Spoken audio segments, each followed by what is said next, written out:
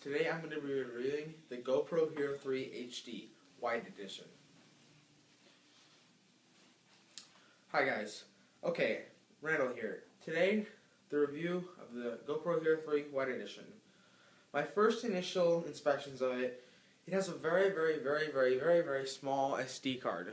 It's a micro, which is kind of a bummer, but they're actually a little bit cheaper than my regular SD card.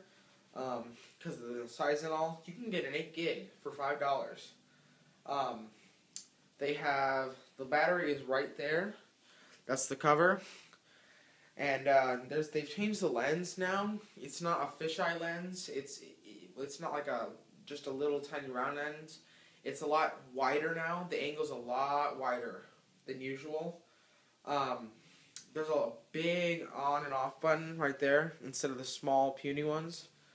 And then there's two lights here. Instead of one, there's a blue and a red light. One's for the Wi-Fi and one is for the recording. As you can see, there's a light there, light on the top, and a light on the bottom to tell you that you are recording or the Wi-Fi's on. Also, you can attach the LCD or the battery backpack right there on the back to the port. The new GoPros have great quality of audio now, so much better than the original GoPro Hero 3. GoPro Hero 2 HD and the GoPro Hero 1 HD. They both have had terrible quality, but compared to this, a lot better quality. The buttons are a lot bigger, a lot more visible to people, instead of the small ones like this one right here, which is the Wi-Fi button. The screen is a lot like the GoPro Hero 2. Lot of settings. This one has a little bit more settings, but very similar to the GoPro Hero 2.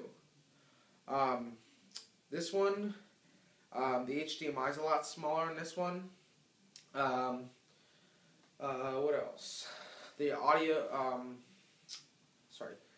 the microphone is right there for your audio. And to turn on your camera, just hold on the mode button. And there you go, it's on. Now, as you can see, I have no SD card in, and I'm recording no videos. But now, let me put this in. Now, it says I have 4 videos and half battery life, and the Wi-Fi is not on. I only have 33 minutes now on my SD card. It specifically tells you right there that you have the amount of time left on your SD card. It also tells you, like, I'm recording in 1080p with 30 frames a second. The more frames per second, the better image quality on trimming you'll have. And this one is very similar to the other GoPros. You can choose from 1080, 960, 720, 480, 360, and so forth. The battery life is supposed to be a lot longer than the other GoPros, and I have to agree. I use this now all the time, and it's outlasted my original GoPro Hero HD a lot longer now. My GoPro Hero HD used to run out all the time, and it used to make me very frustrated. But now this thing is a lot smaller, 25% thinner, and supposedly 2 times faster. The lens is a little bit different, out more of the camera, black on the outline instead of silver. The whole camera is a rubber. It's rubber. And to turn on your Wi-Fi, just press the side button right there. And now the blue light is on, as you can see, all over. And now, when I go to my iPhone or the Wi-Fi remote that comes with your GoPro, you'll see that it'll access your GoPro and you can change all the settings. And if you have it on your iPhone or Android, you can see a live preview of what's happening on your GoPro. But I have to say, there is a 5-second delay from the GoPro to your Android or iPhone or iPod. There's a 5 seconds. So if you see something, it'll take 5 seconds for it to be up there on your screen. Which is expected for the Wi-Fi capabilities on this. It's not that strong, but supposedly the GoPro Hero 3 remote is supposed to go up to 600 feet away But your iPhone or Android device does not go as far. It only goes about 30 feet, and then it loses the connection. What else? And also, there's like the GoPro Hero 2, there's upside down mode. You can change the frames per second. You can change the screen lighting. It does handle better with dark lights. And on this one, there's two mics instead of one. There's one on the side and one on the top.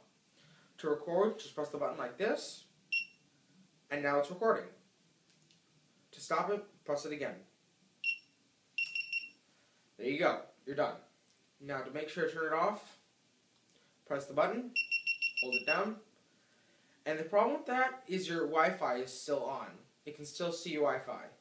But that's not that bad of a thing, but you have to manually go into the camera and go into the settings and turn it off there. You can't turn it off from your iPhone. You can turn off the iPhone and still have the Wi-Fi on, and you can turn the camera on from the iPhone or Android device. Thanks guys for watching. Subscribe, like, and check us out on Facebook.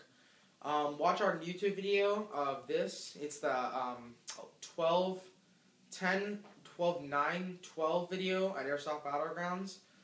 It was shot 100% on this new GoPro Hero 3 HD White Edition.